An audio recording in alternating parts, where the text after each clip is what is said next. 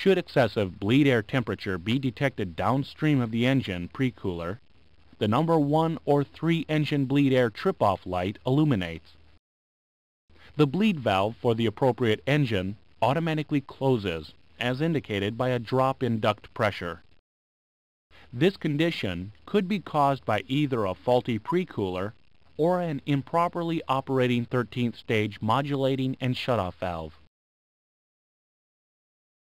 The bleed air pack reset button is used to reset the number 1 or 3 engine bleed air valve. If the duct temperature has decreased below the trip-off value, pressing the button extinguishes the trip-off light and restores operation of the engine bleed air valve.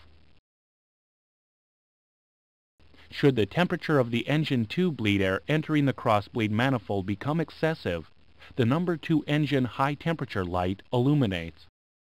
No automatic protection occurs, therefore bleed air flow continues. This condition should only occur at high power settings.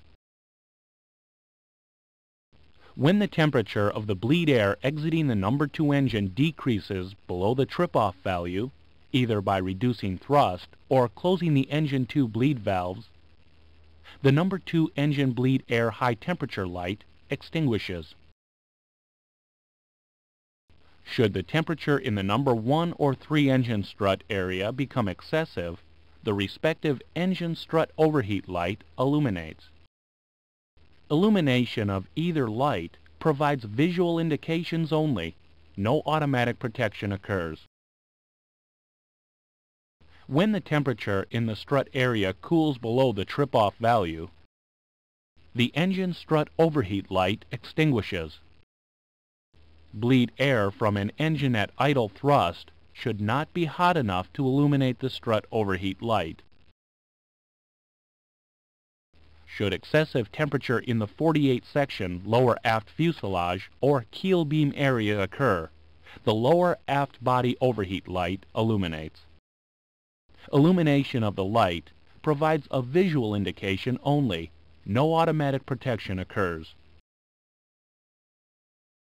When the overheat condition is reduced below the trip-off value, the lower aft body overheat light extinguishes.